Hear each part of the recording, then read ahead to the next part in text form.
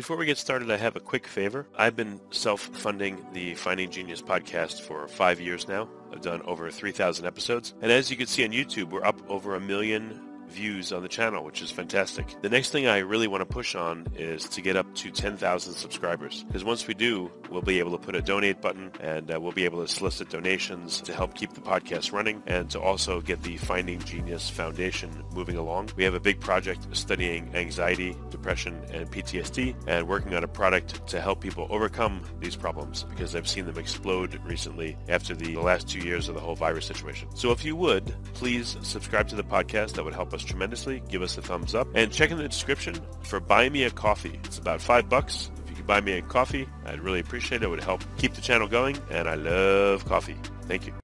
Forget frequently asked questions. Common sense, common knowledge, or Google. How about advice from a real genius? 95% of people in any profession are good enough to be qualified and licensed. 5% go above and beyond. They become very good at what they do, but only 0.1% are real geniuses. Richard Jacobs has made it his life's mission to find them for you. He hunts down and interviews geniuses in every field: sleep science, cancer, stem cells, ketogenic diets, and more. Here come the geniuses. This is the Finding Genius Podcast with Richard Jacobs.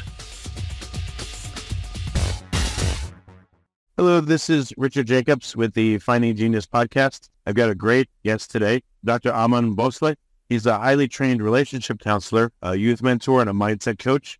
He is the author of a really amazing book called Essential TA, which means Transactional Analysis, a common sense psychology. Transactional analysis appears to me from, my layperson's perspective as a really interesting and useful way to figure out why, as an individual, I do the things I do, why people I interact with do the things they do, what are the forces kind of driving them. Dr. Bhonsle will explain that far better than I can, but just wanted to give him my first shot. So welcome, Aman. Thank you for coming. It's my pleasure to be here. Thank you for having me. Yeah, if you would, let's start with your background. How did you get into this area of transactional analysis, and what was life like leading up to it? So I actually spent many years in Singapore as a media professional, and my discovery of transactional analysis was purely accidental. So I was going through a pretty nasty breakup. I had been cheated on, and I was spending more time than I would have liked to feeling sorry for myself and, just not feeling good about my life. And I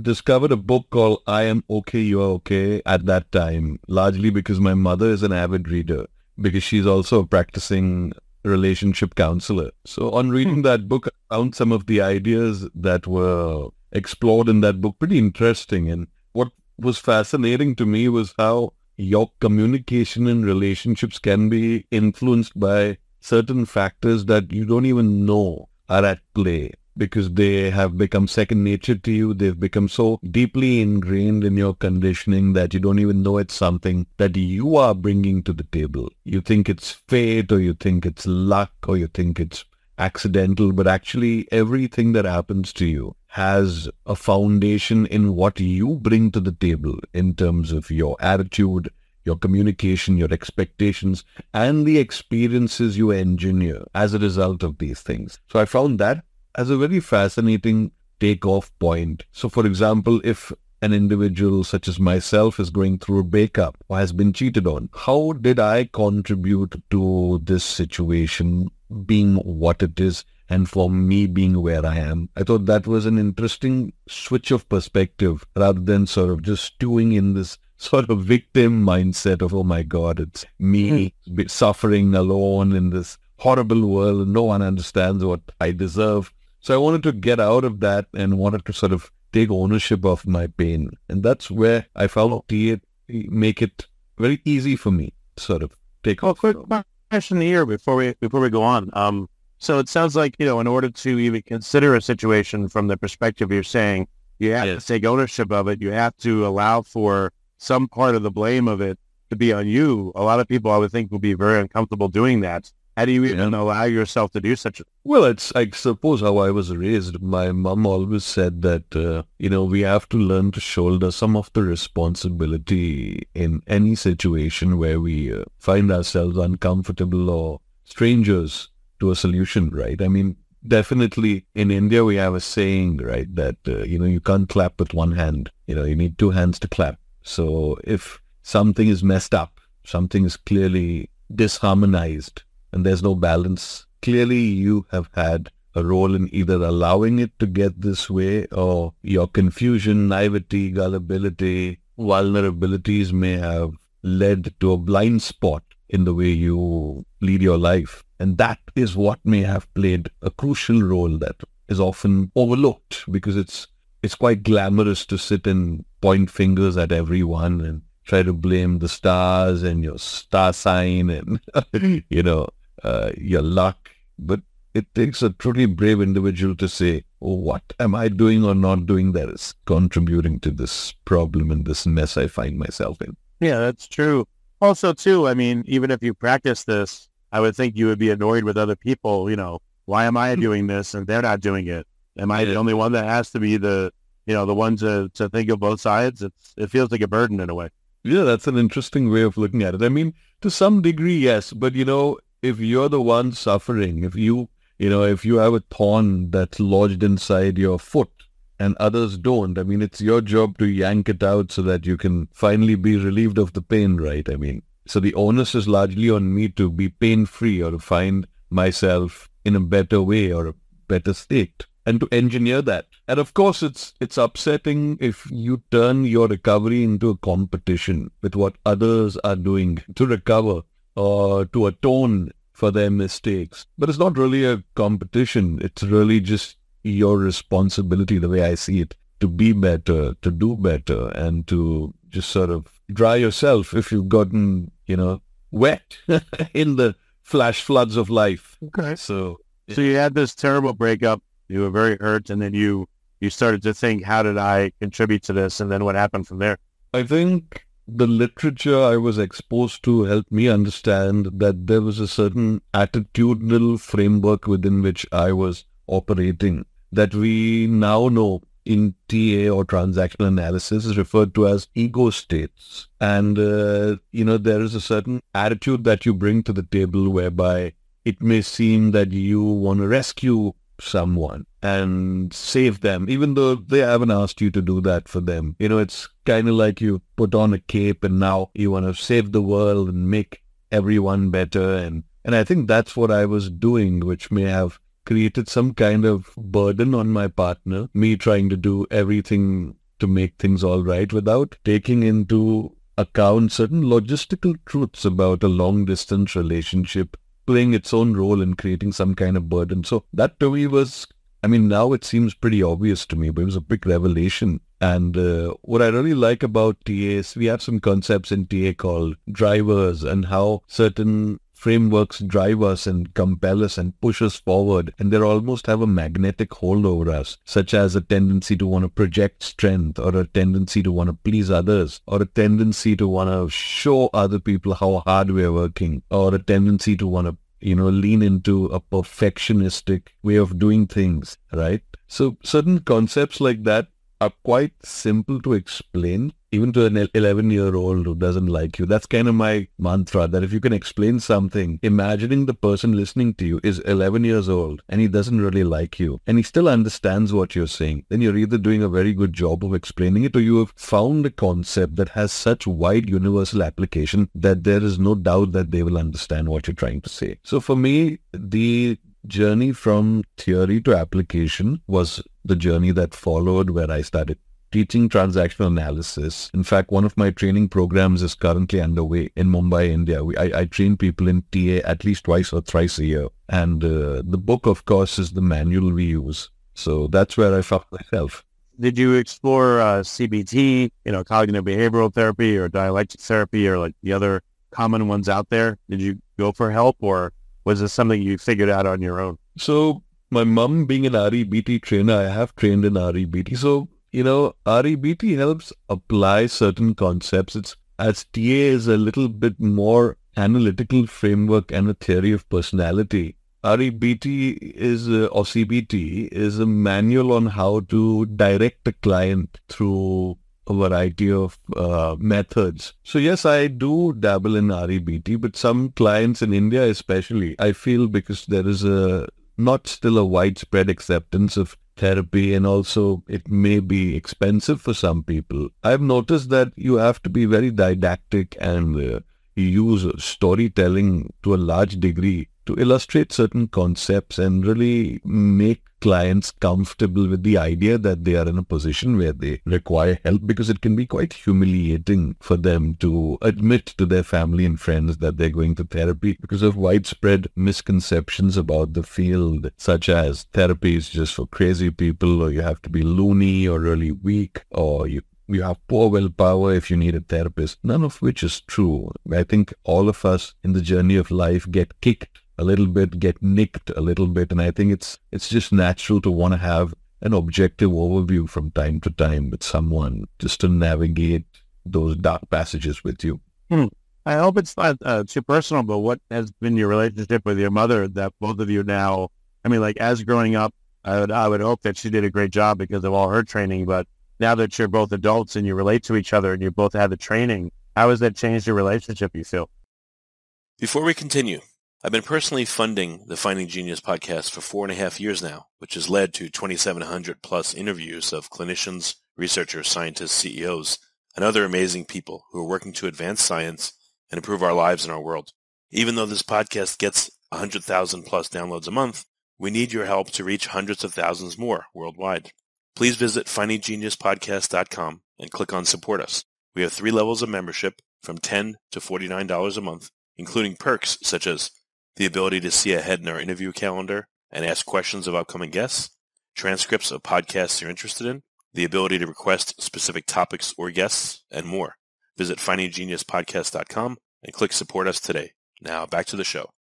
I find my mother to be someone I feel very inspired by. And yet I also see how high a standard she holds herself to, whether it's how she conducts herself, or the astuteness with which she's able to, yank herself out of a position of pain to a position of clarity, which she's done in her life owing to her own disturbed experiences in her own family. So I remember my mom always raised me with the motto that she'd always say, son, every sob story has an expiry date. And once you move past that expiry date, you got to really hone in on the tools that are going to be useful to get you out of a mess. Because only you can do that for yourself. Because only you know how much it hurts. Only you understand how badly you need to recover.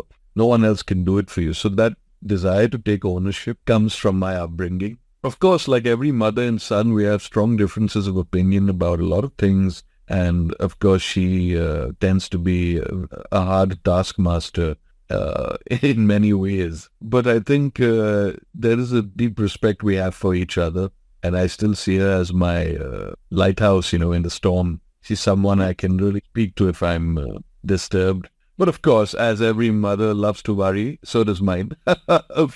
She's a mother, but she's a therapist. And that's all right. I suppose sons are put on the planet to worry their parents to some degree. Yeah.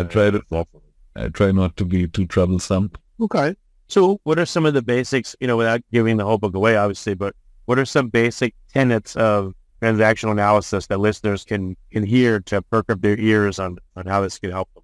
Well, I think the 3 fundamental principles are so elegant in their simplicity, which is what I teach my students in their very first lecture. People are okay, people can think, and people can change. When you say people are okay, it doesn't mean that every behavior of theirs is all right. What it essentially means is that despite dysfunctionality and bad choices and really shitty journeys to the finish line, people are okay. We're all right in being bruised. We're all right in spending some time, sometimes trying to light a fire in the middle of nowhere. But we're okay. We'll be all right if we allow ourselves to think, and if we allow ourselves to be influenced by the information that is definitely going to work to get us out of the mess that we find ourselves in. So these are 3 wonderful philosophies to live by, that people are okay, people can think, people can change. And then TA's recommendation is to aim for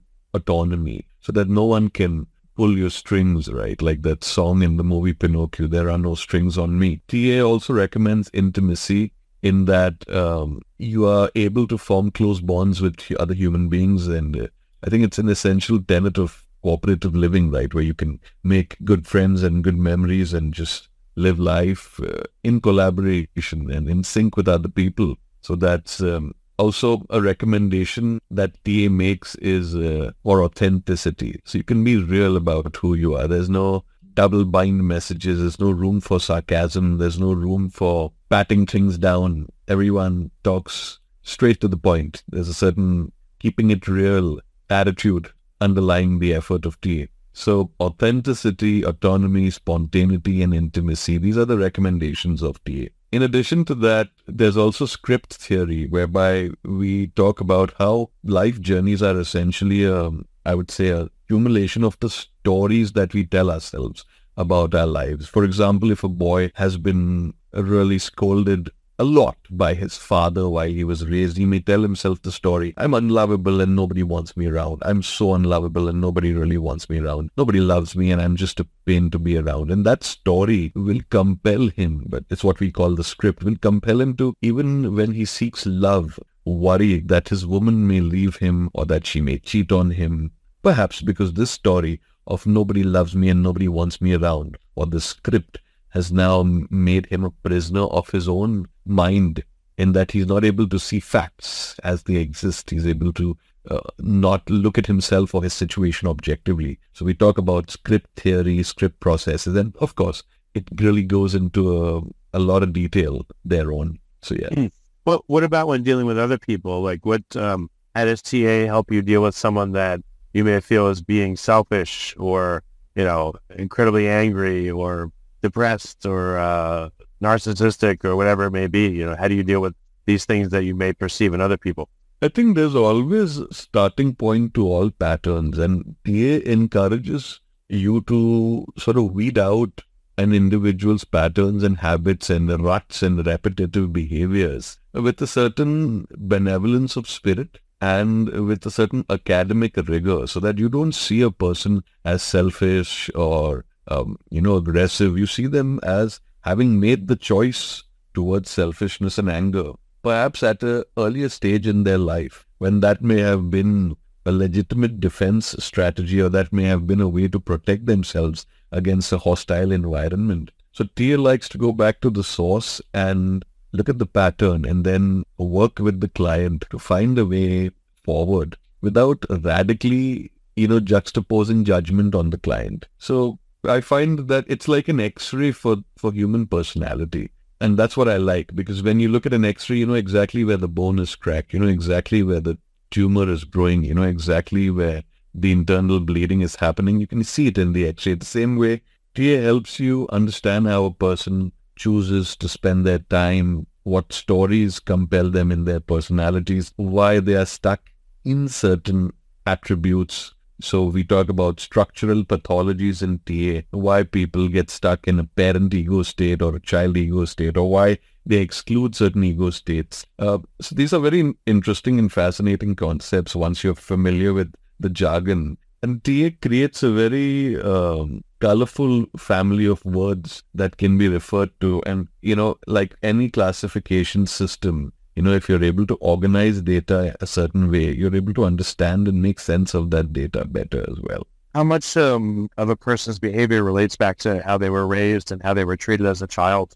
I'd say almost 70 to 80%, because there's the entire debate between nature and nurture. Nature is what you're born with, your genetics and certain temperamental dispositions that are a part of your constitutional makeup. And nurture, which is who surrounded a child in the first 7 years of his life. Was it grandparents, cousins, extended family members, or the parents or foster parents, or were they raised by older siblings? So you'll be surprised how those influences can even permeate and affect several generations of a family. For example, my grandfather was a freedom fighter during the time when India was occupied by the British rule. So he was raised by a village school inspector, my great-grandfather, who at the time, of course, placed a lot of importance on education as a form of revolution against the British, that if you are educated, you can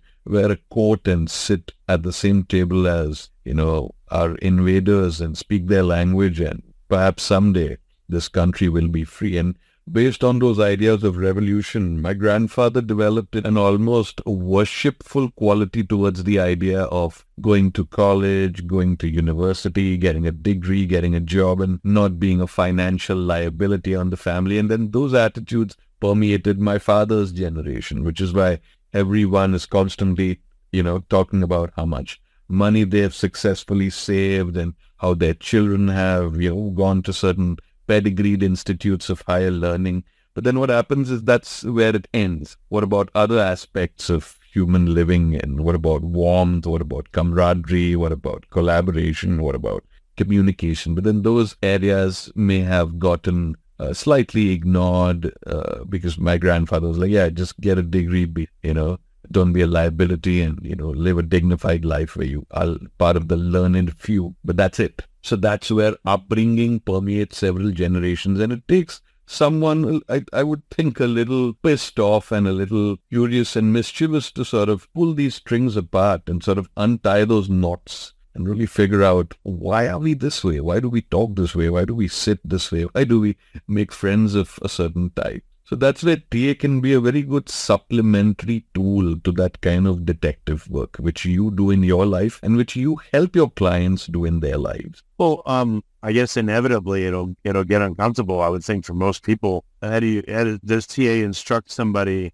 not only this is a way to x-ray your personality and find out what drives you, but how to deal with the uncomfortableness and maybe the feelings of, I don't want to go there, that may arise? I think inherently all change is uncomfortable, and I feel it is by design that discomfort is a sort of catalyst, and it sort of galvanizes you and energizes you. And I don't think any innovative solution has been found from a place of comfort and great ease. I think even when man was living in caves, he moved from being a cave dweller to being a nomadic traveler because his food sources or his hunting grounds were drying up from a resource perspective, and that led to a problem of not just nutrition, but also how do we eat, how do we live, how do we sustain, how do we stay disease-free, how do we protect the tribe. And then that necessitated the exploration that followed, right, as nomads, and then the agriculture was the next natural step. So I think necessity is the mother of invention, but frustration is the father of, I think, change to that degree. So, I mean, how can you really find interesting ways to live your life unless something uninteresting has first grabbed hold of you long enough? And boredom and fear, as frustrating as it is in fact the kick on the butt that you need to sort of, chug along and move at a certain speed. It's the unfortunate paradox. You need something shitty to happen before something great happens later. So how does someone deal with how they were raised as a child, and then when they have trauma in their life? Like someone that's a compliant child or someone that's rebellious, now they run into some kind of trauma.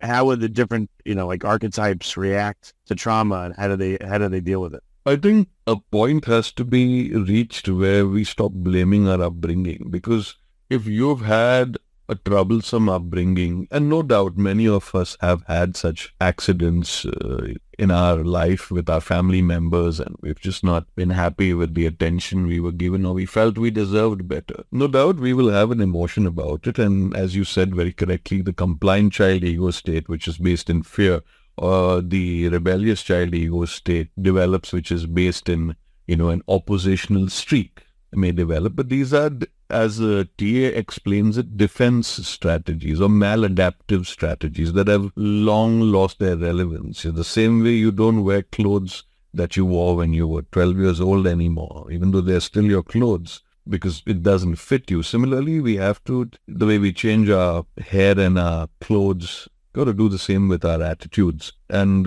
TA forces people to take accountability of that change. And what I like about TA is not just, it's a little bit of social work, it's a little bit of detective work, it's a little bit of psychology, but, it's also a little bit of what someone may dub as common sense. And it only feels common after you've really understood the nomenclature and the underlying principles that govern it. And of course, there is trauma, as you very correctly said. There is trauma, but trauma might not necessarily be healed by TA. Then you have other modalities that come in. You have journaling work, you have behavioral experiments that are designed to challenge certain deeply entrenched habits.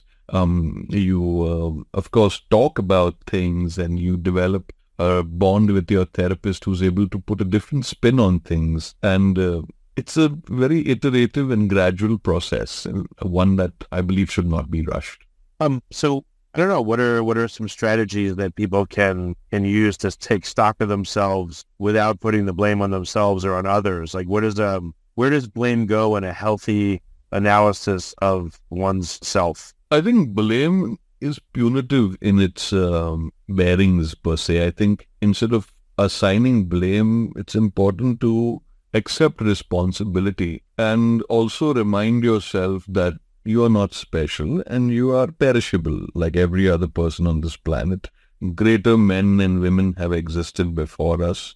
They've had their revolutions, they have had their evolution, and they have joined the dust of their ancestors. So I think if you treat yourself with a certain amount of regard, but also with a certain amount of realism to your problem, and put your problem on a scale. This is a technique I like to use in which my mother uses in REBT. It's called the awfulness scale. So my mom used to tell me as a kid, she said, at 100, let us imagine you've lost your legs, all the money you've ever made, your house is destroyed in a storm, your parents are dead, and any friend who could have helped you is no longer accessible to you. What would you put that on the scale as? I would always say, oh, well, that's a 100 in terms of the 0 to 100 scale. And she says, so now tell me, the fact that you don't want to do your maths homework, where does that fall on the scale? So I contextualize it. I say, oh, well, that's not even a 5. She says, you see what I mean? It could always be worse. It could always be a lot more harder to deal with. So it's about you and your attitude, and it's about time you stop blaming other people and take charge, because life is a gift. As cheesy as it sounds, it could have been anyone else that was born in your place, but well, here you are. What are the odds that you wouldn't have been born a ladybug or a rhinoceros? You're born as a human being. You have the love of humanity in your heart. To quote Chaplin from The Great Dictator, you have the love of humanity in your heart. So what's stopping you from directing some of that love towards yourself, to finding interesting ways to keep your head above the water? Oh, very interesting. Does there seem to be any situation or any circumstance that TA just still can't reach? Is there anything that TA really doesn't seem to have any help with? So I think being an analytical framework, right, you sometimes have to be someone who's very in touch with his past. So TA may not be as effective with people who have buried a lot of memory from their past, because the key role that analysis plays is you have to have data to analyze in the first place. And if you don't remember your past, or if there are psychopathologies present, or there are personality disorders present, and there is just so much volatility and instability, and the person is on, mood stabilizers per se. In such cases, TA may not be the right approach, you have so many ways in which you can help people. My wife is a play therapist. She works with younger children, and, children who can't express themselves and really, they can't analyze themselves, but they express themselves through play, through movement, and through storytelling. And through that, you can sort of gain a very clear understanding of where they're at in their pain or in their journey. So I think a mix of methods is usually the smart way to go about it. So it's not so much about what method you're proficient at as a therapist, but really a question of what approach can help your client recover the fastest and in the most permanent way, which is why every therapist must update themselves with other modalities as well. And sometimes you don't even need to use a method. You just need to be empathetic, respectful, foster an environment of trust, be very patient, be sensitive, and speak in a language or in a manner or at a pace that the client can appreciate, not just you throwing jargon left, right, and center. How do people react when they first start to understand TA or they're exposed to it? Is there a lot of resistance? What do you notice in people? How does it change them as they get into it? So three distinct reactions I have seen, especially in my students. The first one is it scares the shit out of them that so much has been happening below their noses and on autopilot. The second is some become temporarily very self-righteous about how they want to help others change or how they want to hold their families responsible for all the mistakes they believe those family members have made during their upbringing. And the third is that it makes them, the third reaction is they feel humbled by what they have learned, and instead of being self-righteous or being frightened, they really take charge of their lives and say, oh, well, I guess my recovery has always been and will always be in my hands. And to some degree, I am in charge. And of course, the random nature of life and, sometimes you just have to deal with complicated people and frustrating situations. And really, it's a human reaction and a human dilemma in that moment. But the fact is, I hold the reins to my recovery. And even though the recovery might not be obvious or immediate, it will happen if I am in charge to some degree. Well, that's a good way to put it. It's taking this self-responsibility. Are there certain types of people that just seem to be resistant to TA, that it just doesn't work for them, or they can't break through? Are there other methods that are workable? I read about very, very briefly, internal family systems, and that seems like this crazy intense therapy for people that are just off their rocker. But what have you seen with transactional analysis? How is it universally effective? Who gets help from it? Who doesn't? I think the people who don't get help from TA are also the same people who won't be helped by REBT, because they constitute the self-congratulatory population where they are busy shaking hands with themselves and they enjoy cribbing about their lives. There's a certain glamour about talking about how much you've suffered. Oh, my suffering is the worst suffering, and my suffering has purified me and made me worthy of all the attention that I feel I deserve. So when you fall into that kind of victim mindset and you really enjoy just talking about your trauma, it's almost trying to get some kind of voyeuristic attention towards it, directed towards it. So that's where I feel a person doesn't want to be helped. They just want to run in the same place, and not really reach anywhere. And they enjoy in their personal relationships to some degree tell other people that, oh, you can't help me with my problem because this is an unsolvable problem. And, it's extremely deep and it's extremely far-reaching in a way that no therapist can help me. And then they introduce a bias towards the process of therapy, or they may have even a gender bias towards a therapist, because in India, at least, a lot of people who are therapists are actually just women, not many men, surprisingly, in as therapists. So a bias is introduced. There is general resistance. And that's, I feel, the greatest distraction from any therapy work, not just TA. So then that suggests that not just TA can't help you, nobody can help you, because you have chosen not to want to be helped. You enjoy wallowing in self-pity and crying about how bad your life has been because you like the attention. You do like to feel special as a result of your tragedy. And that's very hard to break through, man. But, if someone was really significantly abused for a long time, let's say, I would think they may think why did this happen to me? And, what justice will come from it? If I let it go, maybe no justice will come. Maybe,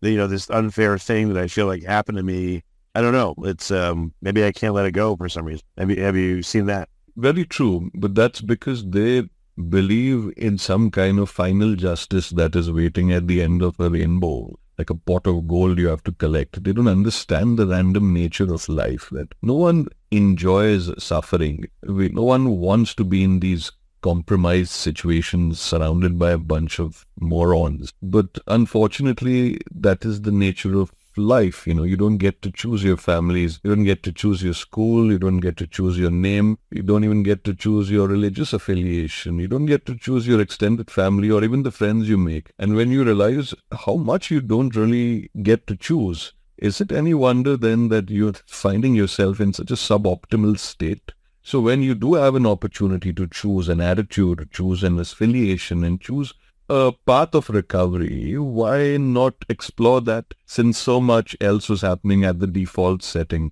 of life where you just kind of got dropped into a scenario where you didn't have the resources, the networks, the acumen, the experience, or the communication tools to really get out of it. But now you do. So times have changed for you. I mean, is there any formal renunciation or letting go of the past that people have to do? Again, let's say someone was, they feel like they were really hard done by. They truly grew up in a horrible situation. Is there a ceremonial thing? Like, how do they let that go so they can move on? I've always believed, not just in my years of practice, but I feel the human body, right? Now, the mind is a part of the human body. I believe the human body knows how to self-regulate, right? I mean, it's how we naturally feel hungry when we're supposed to eat.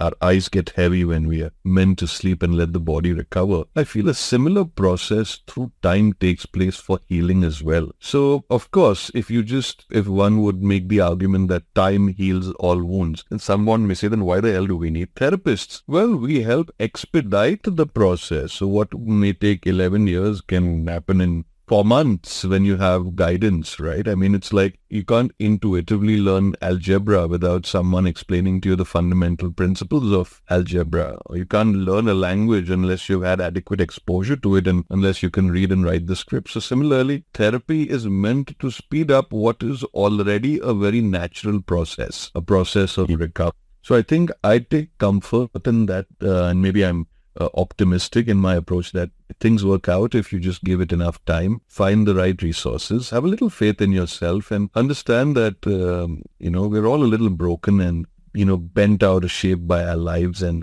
if we can just help each other get better, or we can find someone with the capability of speeding up the process, things can improve for us. And it is that, I think, that combination of faith and the work, putting in the work. So faith and hard work.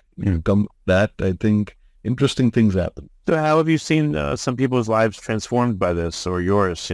What are some examples that come to mind that just really delighted you or made you feel good?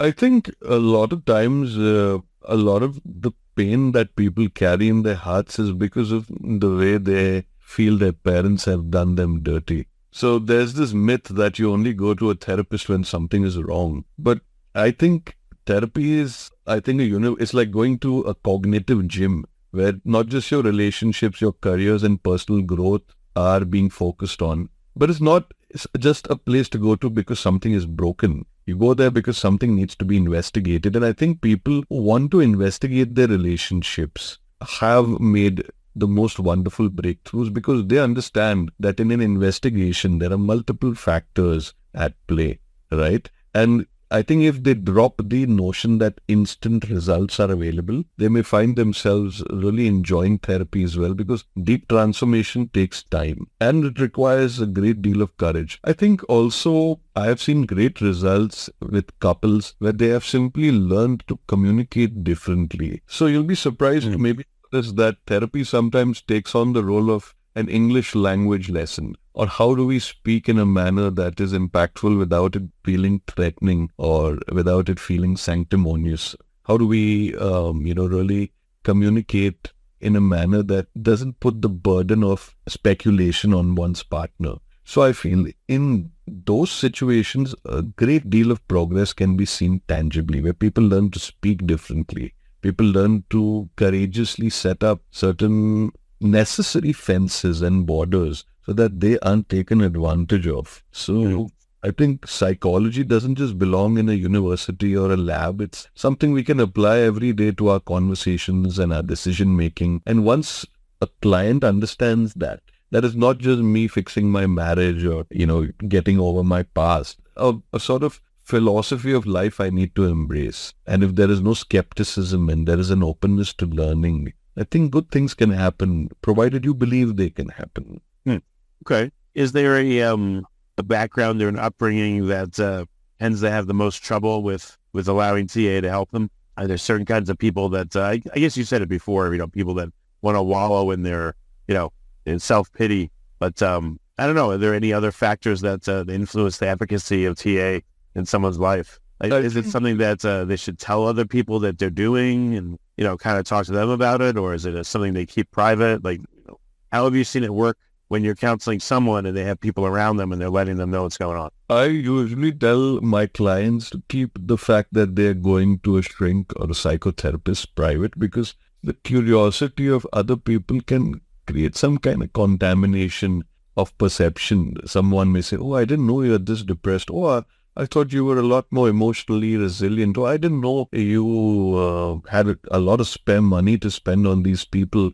Oh, why can't you just be practical and positive and get over it? I mean, are you a child? So you see that of judgment comes their way. Yes, you were saying something? Oh, no, I just said, I can imagine that someone saying that to me and, me saying that I'm like feeling shame or saying, bark off, all right.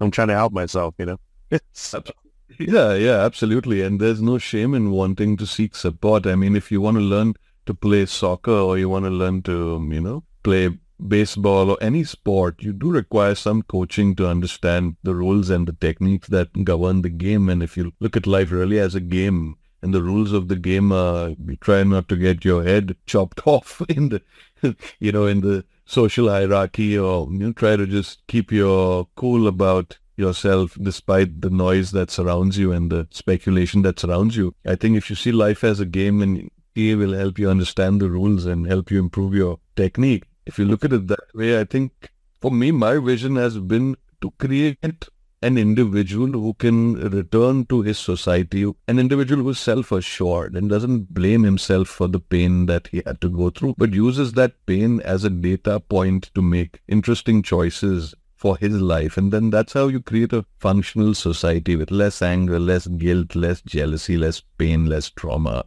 less guesswork, and speculation about these gloom and doom situations that we frequently see online. Well, what does TA say to someone that has to interact with like a really toxic person at work or in a relationship or in family? What can you do where the counterparty you're dealing with doesn't want to know TA, doesn't care, is not there to help themselves? They're just impossible. Does it help you to deal with those people, or does it just tell you to get away from them? What does it do? Well, getting away from them would be the simple and elegant way to go about it. But I think it's also important to understand why certain people have become this complicated or frustrating, or what makes a bully a bully. And I'm not saying that you instantly turn your frustration into compassion, because that's not practical. Sometimes you just want to throw a shoe at someone, and watch them suffer. But the fact is that we have no control over the suffering of others. To a large degree, they will make certain decisions that will exacerbate their own suffering. So I think TA largely helps you find your focus and center point so that you can better curate your tribe, right? I think within you can create a smaller and more warmer world with a few select people. And how do you assemble your Avengers, so to speak? How do you, seek them out? I think TA definitely helps with that, right? Because a lot of conflict is traced back to miscommunication. So TA helps you communicate your expectations more effectively. Is there an advanced form of TA, or once you learn the basics and, go through the system, is that all you need, just practice? I think practice is, you're absolutely right, is really where it's at. But as with all areas of academic inquiry, every person adds to the literature of TA and may claim that this new concept will change the game. But largely it tends to unfortunately become a bit of a pissing contest where everyone's sort of trying to have their name immortalized in the world of TA or CBT, etc. But I think the reason we do this as therapists is really because I think all therapists have also dealt with personal setbacks, which is what made them choose this as a profession, in wanting to connect with people and help them find a clean way out of their problems. So I think it's important to not let the mission get diluted, and the mission is to help and serve and to some degree protect, but also inform and educate and stimulate growth in the client. So as long as the mission is clear, it doesn't matter what method the client sort of migrates towards. You have to find a way to make it happen for them, to increase the level of self-awareness in the individual. That's what TA really wants to do. Okay. No, very interesting. So how can people find a TA practitioner? Are they rare? It seems like everywhere I turn, when I've looked, it's everyone's CBT. There's a few other ones, like eye movement therapy, EMDR, dialectic therapy, etc. But CBT seems to be dominant, or as you call it, RE. I think the acronym you used was. But where does someone find, again, a TA practitioner?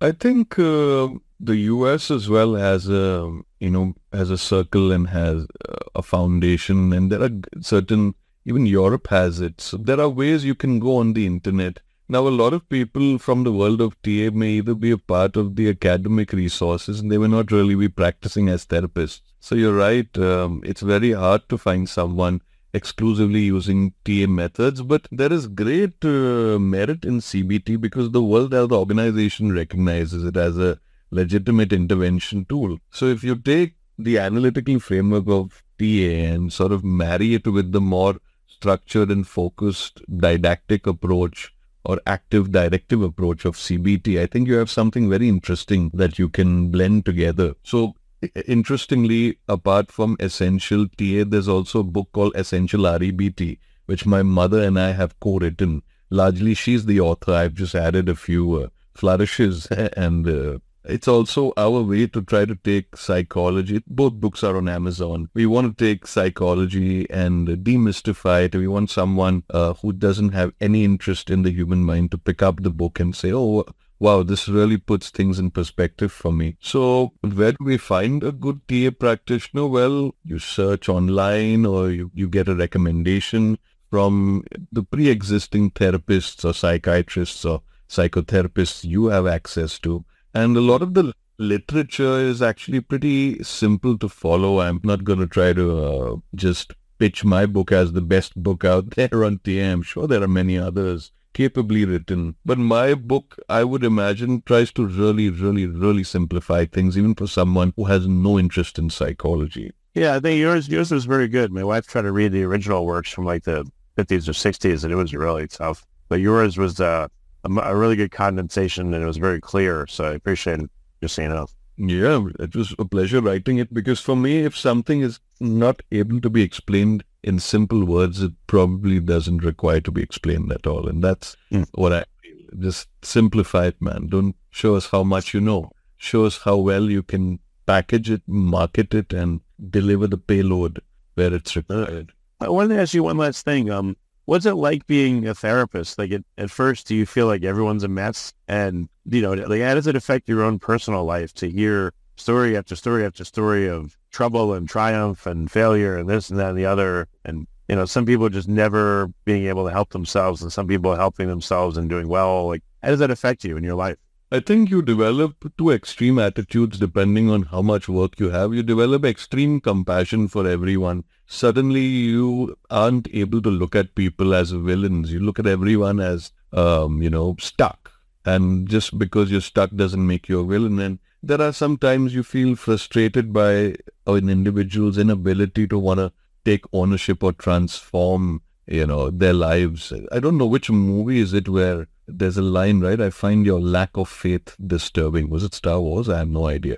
But that line seems to keep coming back to me. I find your lack of faith in your intelligence and your ability to look at things and solve things very disturbing. So there are some days where I do find myself a bit exasperated by the stubbornness of certain clients, but I also understand that their stubbornness comes from a place of habit rather than a place of vindictiveness towards me or the profession of therapy. And I say, all right, they're stuck. They're not villains, they're just stuck. And it's my job to sort of get them out of that dark hole that they've fallen into. I see it as everyone is sort of scrambling in the dark.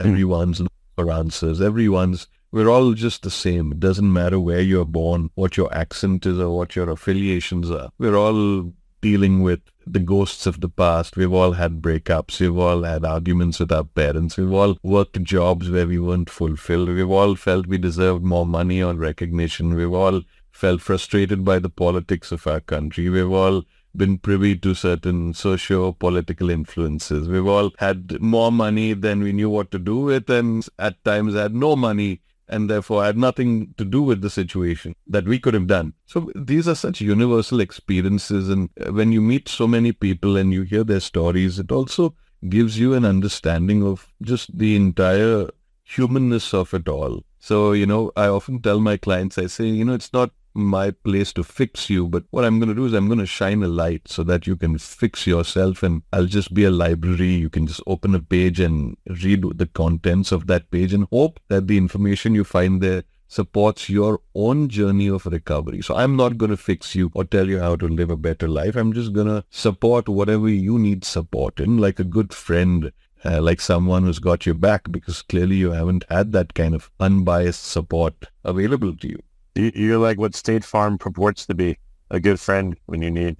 Absolutely. But you actually do it. Yeah. I was just teasing. But.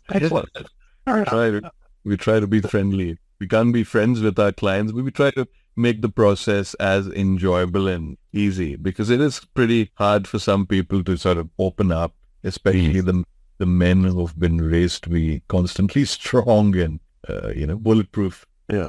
Well, all right. So for listeners, how can they dip their toe in and start finding out about transactional analysis? Like, if you would just state the name of your book and where it's available, and then maybe another resource or two for people. So the name of the book